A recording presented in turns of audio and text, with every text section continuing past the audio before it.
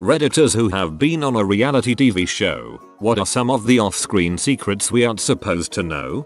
I worked for a bakery that was on and won Cupcake Wars. The premise of the show is to surprise the bakers with a few, more often than not, odd ingredients and see what they're really made of. In reality, we found out the ingredients a few months before the show. Had we not known, there's no doubt we'd have lost. There are definitely people who thrive under pressure, both in performance and creativity, and they have better things to do with their time than crank out cupcakes for Food Network. Tell an unprepared contestant they have 40 minutes to make a delicious cupcake using tater tots and 9 times out of 10 you'll have a middle-aged woman sobbing into her mixing bowl.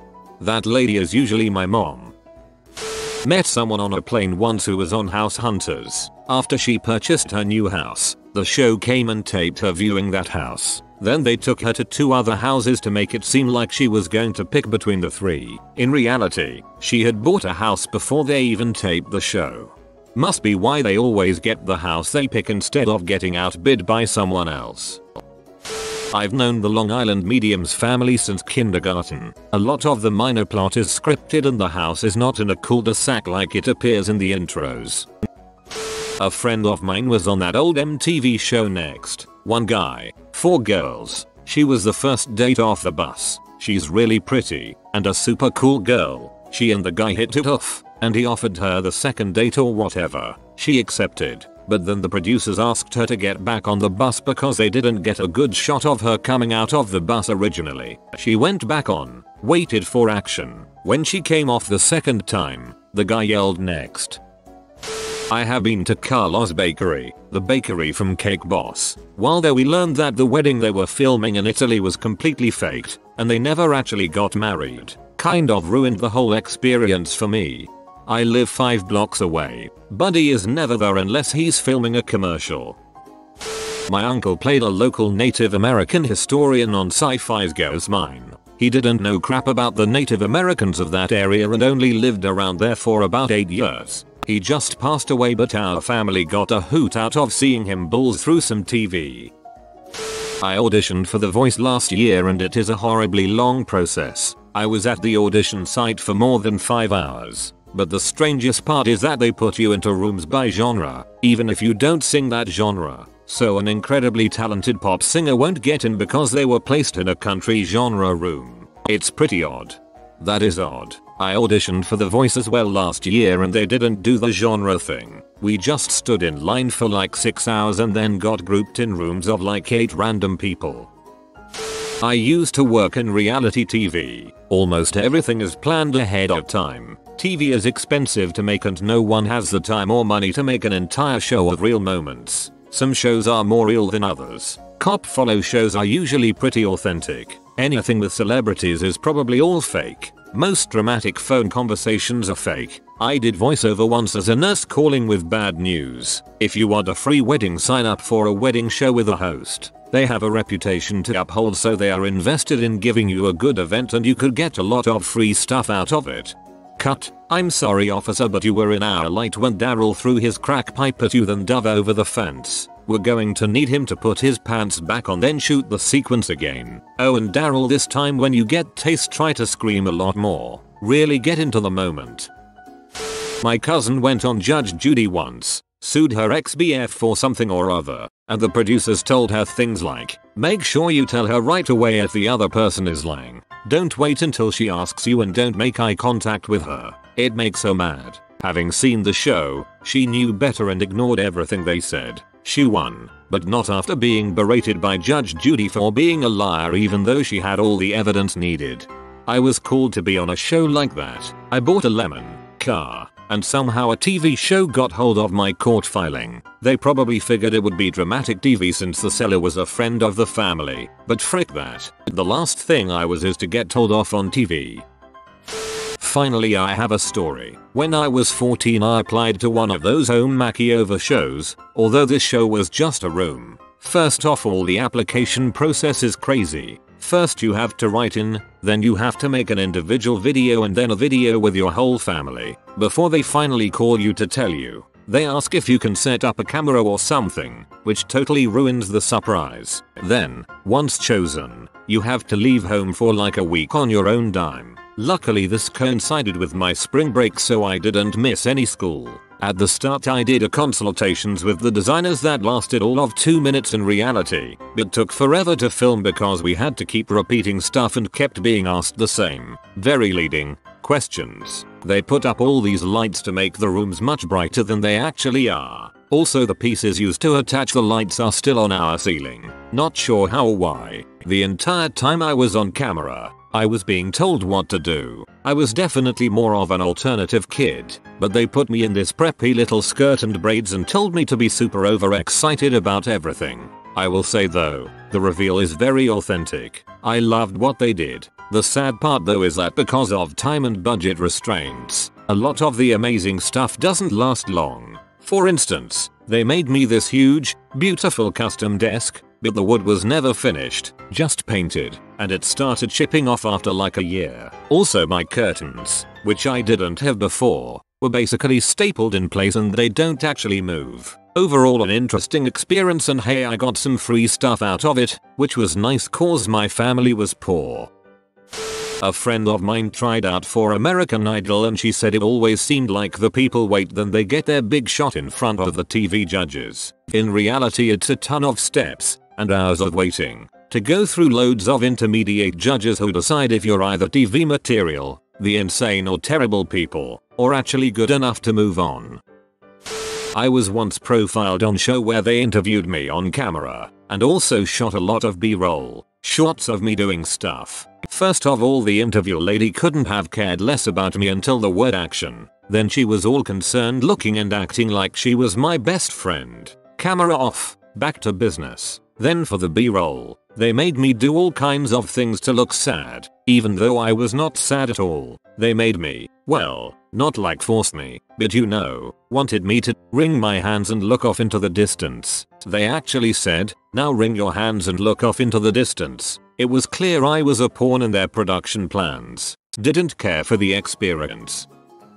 I was on a tattoo reality show. It wasn't necessarily planned but I had to redo some scenes, like the introduction and follow-up interview. Everything else was authentic. I was on Antiques Roadshow, which I suppose is a reality show of sorts. It's actually pretty legit, but considering it's PBS that shouldn't be surprising. The main thing you don't realize is how long you wait in lines. Your ticket has a time on it to help control when you arrive so foot traffic isn't bad. You get there and wait for about an hour in line. At the front of the line you get your items checked. Each person gets 2, and these tickets direct you to the next line you need to stand in. I had a watch and some art, so I had tickets for the timepiece and Asian art line. After the first hour and a half of waiting, you wait in the main room. Basically how the setup works is that there's a small circle of banners and tables in the middle of the room which obscure the outside where all of the lines are directed. Everything is filmed in the middle of that room. You go through the line and when you get to the front an appraiser looks at your item. If they like it they go and talk to the producer to see if they'll film it. If they film you're taken to a small back room where they've got makeup and might make adjustments to your clothing. Like if you're wearing a branded shirt they'll make you change. But they actually advise you to wear neutral clothing if you're coming to the show. Then they do the interview after you sign the release. If your item is valuable they actually have security escort you out to your car. All in all it was pretty efficient and none of it seemed fake. It took a really long time, about 5 hours of mostly standing in lines. I'm so glad to hear it isn't horribly fake. I love Antiques Roadshow. Veneer. Decided to make an account after seeing this post, but my family was on the Food Network for our restaurant once. Pretty much the entire process is fake. The producers faked scenarios so that there could be more drama and suspense in the episode. Even the portrayal of one day was actually spaced weeks apart, having my family members come dressed in the same outfit so that it seemed it was all in the same day. I don't know if any of you watched or remember the short-lived reality show My Life is Liz, but I was on it as an extra for a couple episodes. The first season followed her as an awkward teenager who despises preps and going to high school in Texas. The second season followed her when she moved to Brooklyn, New York to pursue art history in college. This is where I come in. My private art school, Pratt Institute surprisingly relished in the fact that MTV was going to be filming on campus and even allowed them to recruit extras from the student body. I think all they were thinking about was exposure. What I didn't know is that these extras were cast as her filler friends and the crew was only allowed permission to film outside of academic buildings. The friends I had that got chosen let it completely consume them. I also knew Liz personally and every time she saw me she never remembered my name because I never had a speaking role. Needless to say, I was really disappointed in how fake the show actually was. The majority of it was scripted and it was supposed to show what going to art school was really like. Their portrayal of it was completely unrealistic and the scenes of her in class were shot in a completely different location. It frustrated me to think teenagers were going to watch this and think I want to move to New York and live a life like this. No you don't, because it is nothing like it is on TV. Most extras didn't get compensated for their time either. I'm glad I finally got to get this off my chest. My friend was on X Factor. He says that off camera, all Simon Cowell would do was smoke cigs and do push-ups.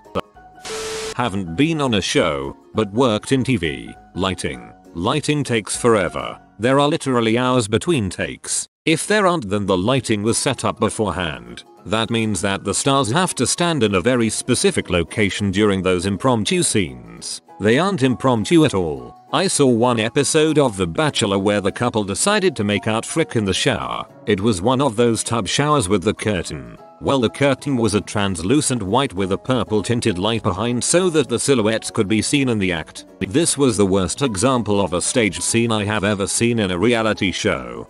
I mostly do concerts, but got to do my first movie last year. Got called in as a specialist to program DMX for a dance scene. 2 freaking days. For a 15-minute portion of the movie. I was on the reality TV show Wife Swap almost 5 years ago. I was 11 at the time and my mom got switched to Arizona. Anyway, there are really no behind the scenes secrets. Most of it is manipulated in editing to make things more dramatic and twist our words around. But a behind the scene thing that is awesome is they buy you pretty much any food you want. I was on Come Dine With Me. Pretty big in the UK, the Basildon all-in-one special. I was the dude who cooked chips, cheese and gravy for shoots and gigs. Dave Lamb, the narrator, doesn't write his own stuff. People will only search your room if you want them to find stuff. Arguments are encouraged, and if anything is missed by the cameras, it has to be played out again a second time. Sometimes the camera crew will prompt you to do certain things at certain times. For example, guests didn't like me cracking my knuckles, which when tapped on the shoulder, I was told to perform. I have a friend who used to frequently see filming of Jersey Shore Live because he was from Jersey. He says that they have scripts hanging above the camera and it's not really real. What is this blasphemy? I was on the show Trading Spaces Family on TLC. If you haven't seen it, basically you switch houses with a neighbor for a couple days and remodel one of the rooms in their house with a $1,000 budget, a designer, and a shared carpenter. On screen, they show just the families working, but behind the scenes there's like 6-10 other people that come in the room to expedite the process. That is, painting. Also, the catering was delicious and delivered right to the kitchen, and I was a fat little kid.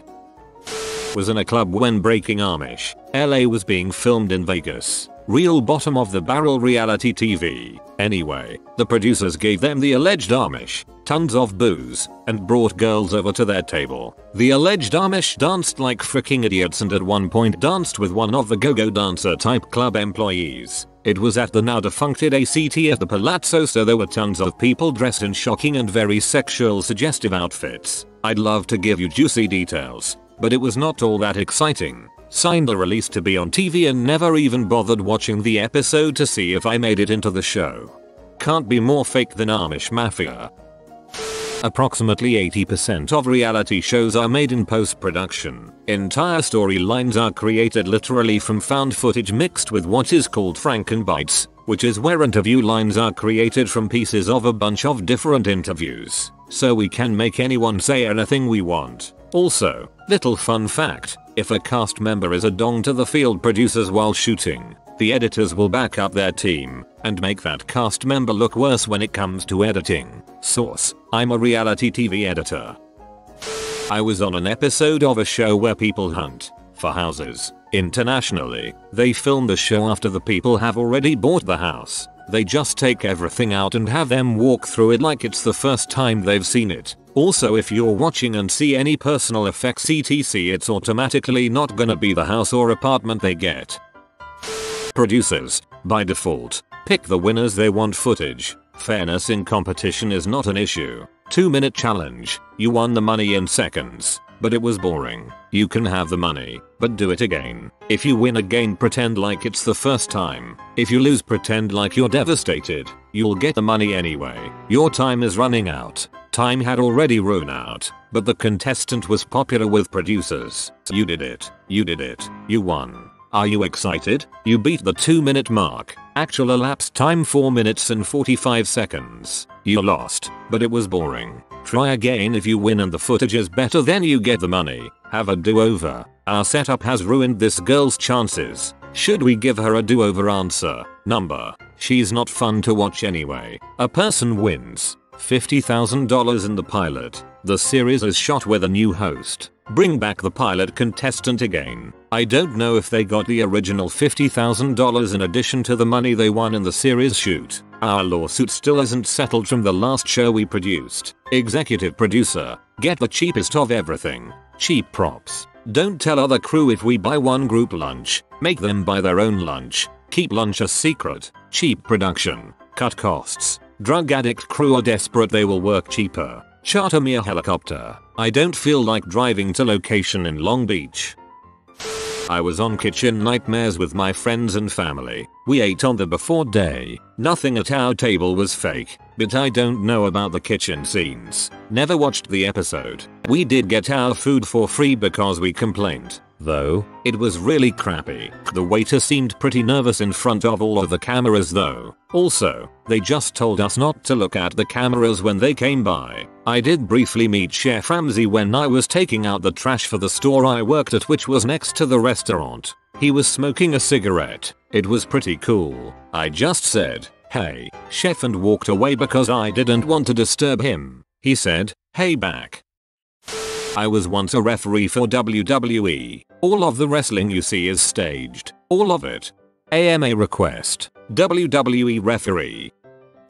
As many here have already stated, the reality part is pretty minimal. Very heavily scripted. The director would tell us to do things, and if she didn't like what she got, she'd have us do it again. Some notes of interest. They only had one camera. So for competitions they actually started each team at a different time so they could film us starting. Then edited it together to look like it was all simultaneous. Same for finish times. The entire season was shot in 5 days, even though episodes released weekly, and they tried to make it look like a whole week had passed. One day they even had us bring a change of clothes so they could shoot 2 episodes. They were constantly trying to get us to badmouth the other teams, but everybody really liked each other. Hours of B-roll footage, and they would only use the 5 seconds where you finally give up and say something kind of vaguely negative after they've been badgering you the whole interview.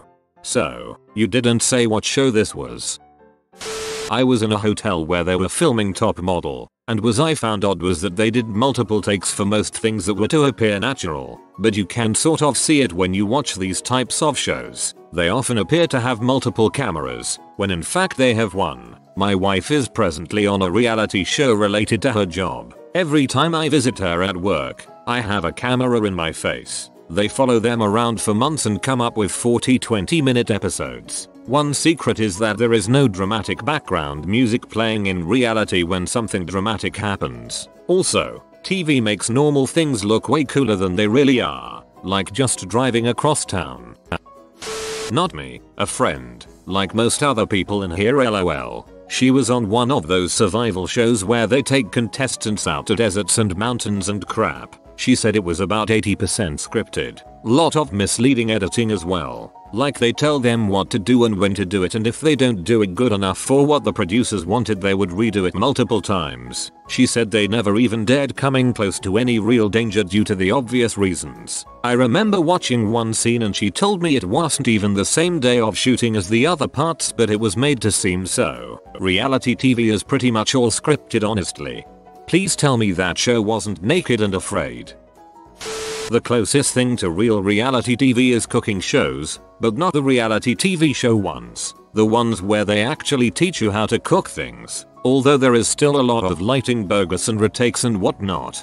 My sister's friend's hubby works on editing a show of that cook guy, something that starts with F. Apparently all he does is hit on the women and stare at their boobs. He stresses trying to find enough non-pervy scenes to put together a whole episode. Our friend's dad went to Storage Wars episode. They staged stuff in the storage lockers. I visited the porn stars pawn shop when I was in Vegas a while ago. They weren't filming at the time, so the stars of the show weren't in the shop. It was actually really cool seeing all the high dollar sign items you see on the show displayed. They have all that stuff in cases and for sale. However, what you don't see on TV is that the center of the shop is full of show merch, porn stars t-shirts, Chumley pint glasses, DVDs, etc. So many of their real items are so high dollar sign I have a feeling the vast majority of their business comes from the merch and not the porn stuff. My cousin went on Canadian Idol, went all the way to the celebrity judges. The judges liked her but the producers changed their minds. She didn't get to go on the show. Talk about a letdown. One of my best friends wanted to go to LA. After a night of drunkenness we were watching TV when my friend had the idea to fake a story to get on Judge Joe Brown. My friend's roommate found a broken guitar and the next day, still drunk and awake, called the show and made up this elaborate lie about how his roommate had come home and smashed his guitar. The Judge Joe Brown people loved the idea and eventually flew them both out, put them in a hotel for 2 days and gave them like $150 spending cash. Best episode ever.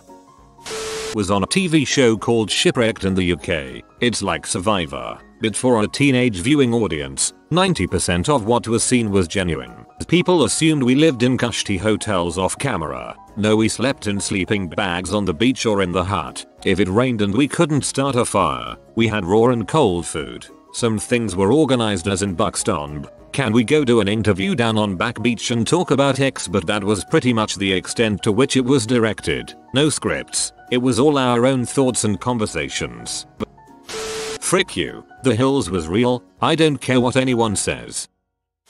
I was an extra in one of those shows that take a failing restaurant and bring in a celebrity to fix all of its problems. It was not a fun experience. 3 things that stand out. All of the restaurant's problems, every one, were either made up or things that had been solved years ago but were recreated for the cameras. The celebrity host had an earpiece and most of his lines, especially when he got all fired up, were fed to him. If the Food Network promises you will get a free meal for 2 hours of shooting, what they mean is they might give you a granola bar for 8. I worked at a gas station that the Meteorite men from the Discovery Channel came through once. They were real dongs and complained about the price of gas and cup of coffee to cashiers that clearly didn't control the prices and were being nothing but civil to them. I don't know if this counts as reality TV, but I was on Dr. Oz once. It was an episode about teen pregnancy and one of the producers advertised on a message board I used to go on. I thought it would be fun, so I agreed to be on the show.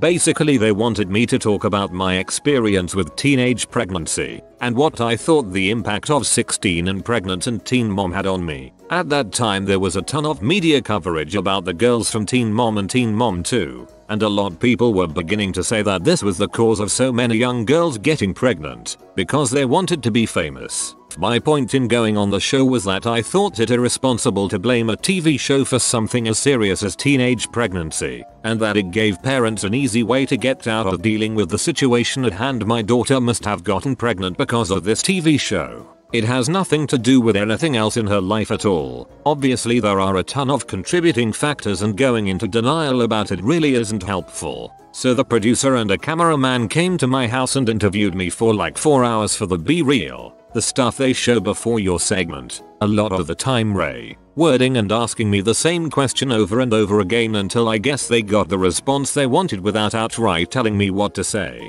In the end it was about 2 minutes of footage in which I look like I'm completely bashing the TV shows and blame them for my getting pregnant. They actually edited out anything intelligent I said and then put it into Dr. OZ's lines. I literally saw my opinions being used against me. It was very bizarre. So they had me on stage with Massey, Kaylin, and Leah from Teen Mom, and for the first part of the segment I was totally dumbfounded and completely nervous. I didn't really defend my position well at all in my opinion until after the commercial break. The second half of the segment was what I was really proud of, and I got it together enough to clearly articulate what I was going to say. Then when the show aired they completely edited out the second half. Another crappy thing was that they tried to give me lines, and the producer kept coming in the room I was getting ready in, repeating the lines over and over to me. When I was so nervous in the first half of the show I ended up spitting out something stupid about prom that they kept telling me. I then found out that all the teen moms had a copy of the lines that I was supposed to say, and Massey absolutely owned me on stage over the prom comment. It was really embarrassing.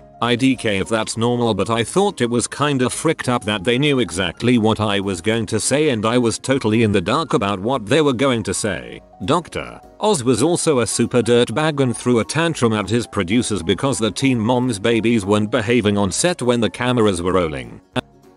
I was almost on what not to wear, and it was definitely a bit different than what you see on TV. It started at a punk show outside LA. I'm an East Coaster and we like to get in the mood for punk metal whatever shows, but apparently in Cali it's jeans and plaid shirts all the way. I was dressed a little unusually but nothing crazy. Imo was approached by a woman who said she worked for a reality show and thought I'd be great for it. Could she get my info and send me the details? I got an email the next day explaining it was for what not to wear. Apparently the prize was a designer's wardrobe plus picking one prize worth up to $20K, but that I had to find a bunch of friends to pretend like they turned me in for having a crappy wardrobe and also had to let them destroy all of my clothes. She asked me to come in for an official audition and wear my most outlandish outfit. I had a really hard time making the decision as to whether or not to audition. I have some self-respect and doubted I would anymore after filming something like that. Plus I'd be embarrassed in front of the entire nation and I'd have to destroy clothes that I love. Eventually I decided frick it, $20K is $20K, and showed up.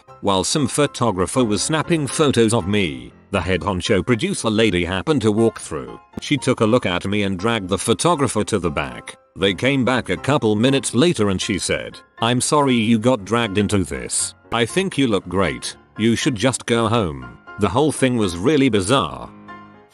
It sucks because paperwork has been signed so most things could be considered damaging to the show and they could sue me for millions. So here is some minor secrets. Hole in the wall. That water is cold as frick. Felt like I had a mini heart attack every time my fat ass hit the water. Also, we didn't find out our team name until 30 seconds before running out on stage. Solitary 2.0. The truest show I've ever been on. 24-hour surveillance. Very little food and sleep. Non-stop horrible times. Easily one of the best and worst experiences of my life. Rock Band 2. The stars. The ending the show went differently. While filming I was given a different reason for being eliminated. It was not a big deal. Still eliminated either way. Also, it was nerve-wracking, as we didn't know what song we were gonna do. It was using new instruments, in front of a large crew, hence my lower than normal scores. MTV. True life, I'm a backyard wrestler. What they filmed was pretty much how it went down. However, I think people reacted a little crazier than they would have since the cameras were on them. American Ninja Warrior. That course is freaking difficult. I had no chance in heck of beating the first round. You found my secret gold stash, comment gold for me and you can have some, maybe. If you are new to the channel, you can subscribe. I publish new videos every day. Until then, check another video, or don't. Either way, have a great day you magnificent people.